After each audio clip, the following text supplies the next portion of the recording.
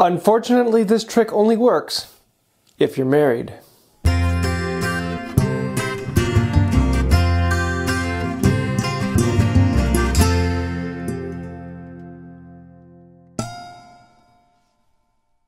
Hey y'all, I'm James Wright and welcome to my shop. A while ago I made a video about how to drill square and straight, and basically it's a very simple thing once you get used to it. Drilling a square hole is very easy. But there are a few tricks and almost like hacks that you can do to make it work a little bit better. And I thought when I was making that video these are a little too gimmicky, they're kind of cheesy looking almost, but they work. They work really well. And I had a lot of people ask, why didn't you talk about that? So I figured I'd make a whole new video and show you two different other techniques you can use to make sure you draw a hole perfectly square or perfectly plumb. And it's a fairly simple method, but let's dive in and take a look. Now first up, you just want to take your wedding band off, slide it onto the shank of the bit, chuck it up in your brace, and go to town. Now the nice thing about this setup is that if you're too high, the ring will slide in, and if you're too low, it will slide back towards you.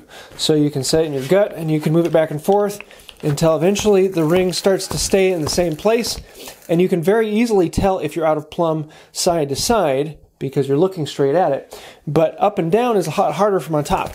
So if you keep this in place, it lets you know if you're going too high or going too low. You'll see it coming back towards there, you need to lift it up. If you see it going towards the bit, that means you need to drop it down a little bit. You just hold it there in place. A fairly simple way to draw a perfectly level hole through a board.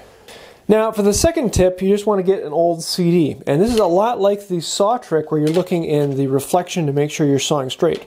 So you put that down on where you want to drill, put your bit in there. If you're using a larger bit, you may need to pre-drill out the CD.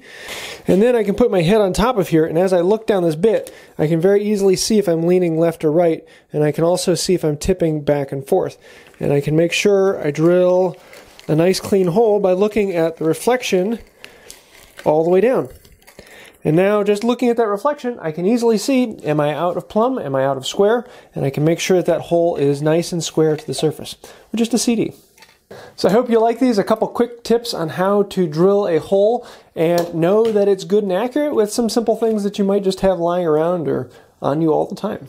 I hope you enjoyed this. I know I had a little bit of fun with this one. If you'd like to see more like this, feel free to check out Patreon. Patreon is the reason why I can keep putting out videos like this, and I do want to say thank you to everyone who's been helping me out with that. You guys are absolutely awesome.